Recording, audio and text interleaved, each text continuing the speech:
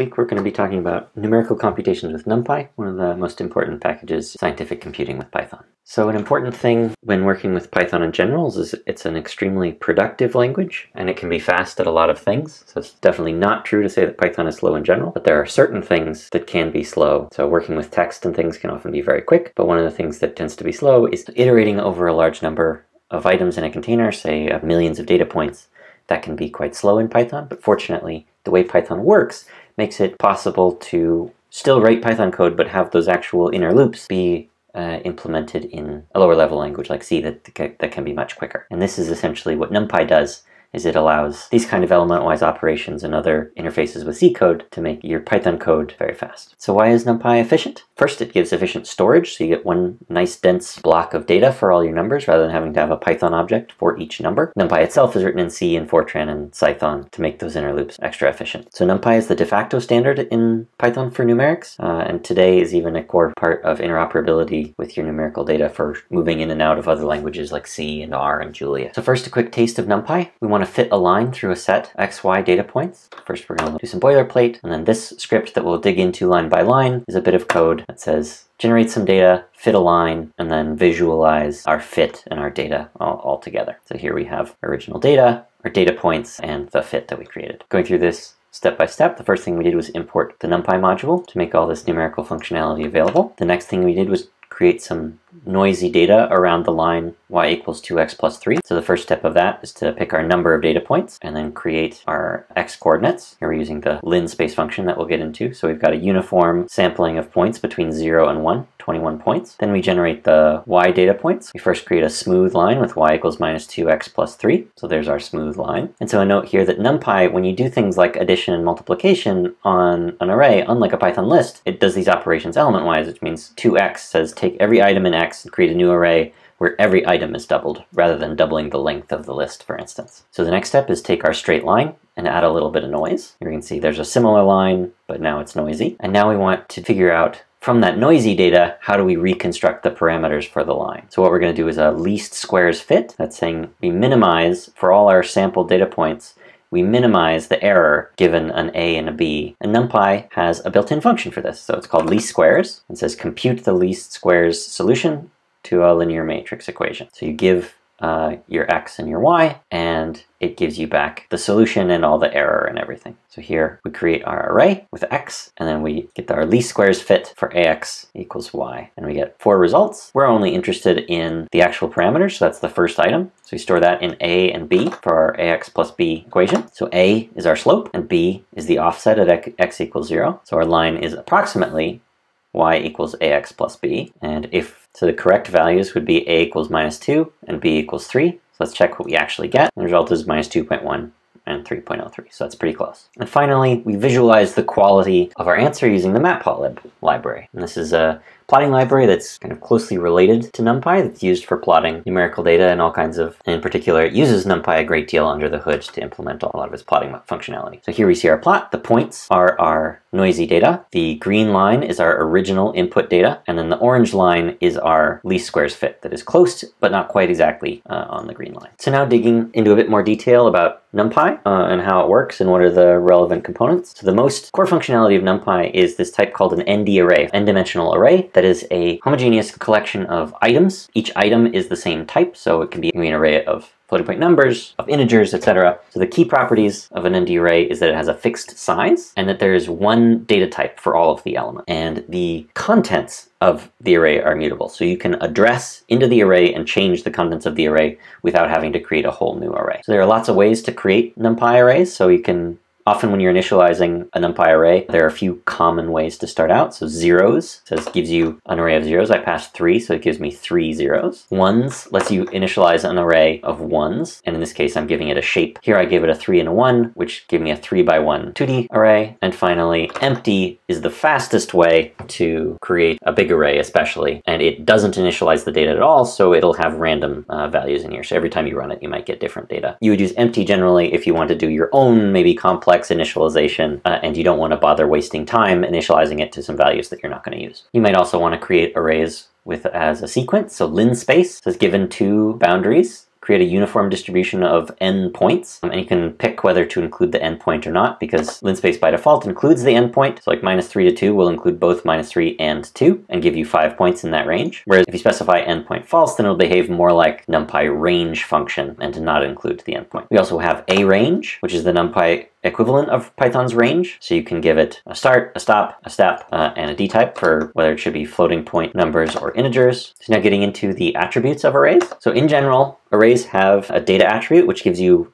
low-level access to the raw data. This might be used for passing it to some other language. Dtype describes the type of each element. So that's usually going to be something that identifies integers, floating point numbers, etc. Ndim is the number of dimensions.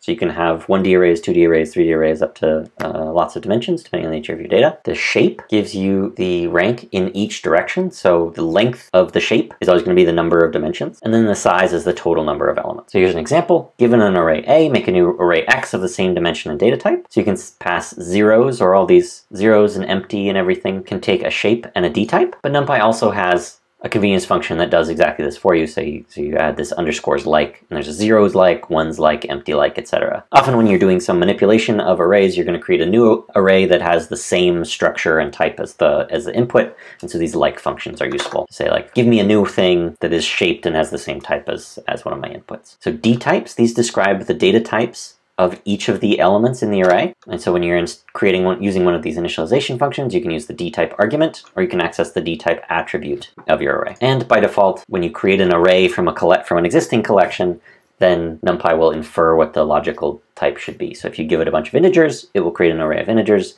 If you give it at least one float, it will create an array of floats. And it can also do complex things with objects and strings. So a few more ways to construct NumPy arrays. You can create them from Python list. So you pass a list to array, and you can optionally give a data type. It will create an array that looks very much like that list. You can also convert an array back to a list. And there's also a NumPy as array function that can convert anything that NumPy understands into an array. Scalars, lists, tuples, other arrays, anything that implements what's called the Python buffer interface. So a representation of low-level data. So here we can use as array to write a function that takes a sequence and says, whatever that sequence is, interpret it as an array, and then do some array math on it. So here we're giving it a list, an existing array, a floating point number, and an integer, and they all work and do sensible things as if they were each given as an appropriate array. So the list is converted to an array of the same shape, the array is left unmodified, the float works as you might expect, and the integer the same. So adding higher dimensions, so n-dimensional, n can be greater than 1. So when you initialize an array, you're given a shape where the tuple is the number of elements along each axis in the dimension. So here a 3 tuple, so with 3 numbers, means a 3D array with 2 elements in one dimension and 3 elements in the other 2 dimensions. So here's a 2 by 3 by 3 array. You can also create a 2-dimensional array from a 2-dimensional collection of Python lists. So a list of 2 lists, NumPy will infer that shape and create an array with the appropriate shape. NumPy allows up to 32 dimensions. That's probably enough for most of what we're going to be doing. And we can specify for any array, you can retrieve the shape from the shape attribute. So whatever you give here will be what comes out in the shape. You can always take an array, which represents some low-level data. Here I've given it 6 numbers in a single list. We can call reshape to create a new array object whose shape is 2 by 3. But importantly, this is a new view on the same data. So if I access item 0, 0 on B, that is item 0 in A. If I assign to that, so if I change that item in B, I can see I changed the first item in A as well. And that's because B is a view on A with a different shape and not a copy. And so this is really important for efficiently working with large amounts of data, to do as much as you can without copying data. So array indexing, this is one of the most important things in NumPy when you're working with 2 and 3D and higher dimensional arrays. So in general, indexing an array just like a list works as you might expect. So if you give a slice from 1 to 4, this gives you items 1 through 3. Fancy indexing, you can pass a collection of indices and it will return sampling of items. And importantly, this always gives you a view on the underlying array and not a copy, unlike when accessing lists. So when you set values, if you assign to a scalar that's saying set all the items in the slice to that value, so you can set values. You can assign any number of items to a scalar value. So you can say set everything to 0, set items 2 to 4 to -1, set the last item to the same as the first item, etc. So NumPy also has multi-dimensional indexing. So when you have a 2D array, you can, instead of passing give me item 1, which will give you maybe the first row, you can pass 2 items separated by commas. So you can specify give me the item at index 1, 2, and that's a single item. You can also address twice. So give me item 1 and then give me item 2 in the result of that. You can also say give me the second column but all the rows, give me the first row but all the columns, or give me everything on every dimension. And so the number of items you can pass is the number of dimensions in your array. So here's an example where we're extracting submatrices with some slicing. So we're going to create a 2D array, a 5x6 array, and then we're going to use slicing to get a view of this matrix to say, give me rows 1 and 2, and then every other column of those rows and assign those to 0. So what's the result of that? So that's 4i in 1 and 2, and j in 0, 2, and 4, set those to 0. We can also ask for the submatrix consisting of every third row and every second column. So this is saying give me everything, skipping by 3s, and this is give me everything starting from 2, skipping by 2s along the other dimension. See, that returns 2 and 4, and 20 and 22. So importantly, slices, as we mentioned before, create these views. So changing the slices changes the original. So this is both very useful for array assignment and also can be potentially hazardous. You want to make sure that you know you're working with the underlying data, you're not working with copies. And so if for some reason you need a copy and you don't want to modify the original, you can call the copy method to create a copy of the underlying data. So loops on NumPy arrays. Here we can iterate over each dimension of a 2D array. We can assign values and then we can print the values for each element. But this is just treating a NumPy array like a list of lists. Is there a better way to do this with NumPy, especially if we don't know the shape or the dimension of the array? So if you just need to call something element-wise, you can call the ravel method, which gives you a 1D array no matter what the original array was. So now getting to array computations. Arithmetic on arrays are performed element-wise, which means that each item in B is 3 times each item in A minus 1. And we can compute signs and exponentials using functions imported from NumPy. So being able to use these array operations is going to be much faster than doing element-wise operations on a Python list. So here's an example of doing element-wise operations on a large array as if it's a normal container. So we're iterating with a regular for loop, and then for each item in A, we create the individual items for B. So how long does this take? It takes about 10 seconds. But if we do this with NumPy, where we say we let NumPy take care of the arithmetic, this is more like 1/10 of a second. So that's about 100 times faster. So we talked a bit about manipulating data and working with data in NumPy. The last piece is how do we visualize that data? And there are a lot of nice visualization packages in Python, and we're going to talk specifically about Matplotlib, one of the most mature packages for visualization around. And it's widely used for creating publication quality plots. There's some great resources, especially the Matplotlib gallery, which I highly recommend for if you have a visualization, find an example in the Matplotlib gallery and then start from there. So here we import our plotting library and NumPy for creating our data. So we create X as a simple grid, and then Y as the cosine, and Z is the exponential, and then we plot X and Y as lines. So here's our cosine, and then here's our exponential. So simple plots where you have X data and Y data, you just pass X and Y to your plot function. There are lots of options for customizing your plots and adding labels, customizing the width of lines, the styles, the colors, and you can also save files to disk for if you want to include them, export them to include them in a blog post or a website, or a publication paper or something like that. So here we changed our first plot. We gave it a label for use in the legend called cosine. We made it blue. We specified to be a bit heavy with a 2.5 line width and said the line style should be a solid line.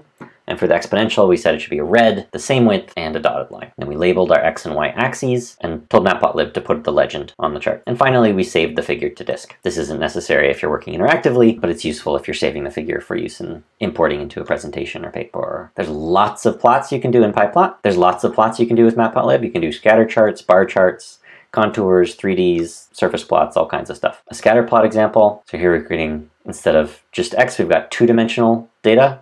So random samplings on X and Y, and then our actual values are a function of X and Y separately. And this is the kind of data you want to use a scatter plot for. In this case, X and Y are our coordinates, and we use our values for the C argument, that's the color. And so what happens when we do this, the color, so from blue to yellow, represents the value at each point of the arctangent at each X and Y coordinate. And you can also plot functions, right? Because NumPy does element-wise operations, running what looks like a scalar function on a NumPy array computes the value for every item element-wise. If you create a collection of points for X, and then you just do Y equals function of X, you get all the points for that function for all the X values. And that's our basic introduction to NumPy.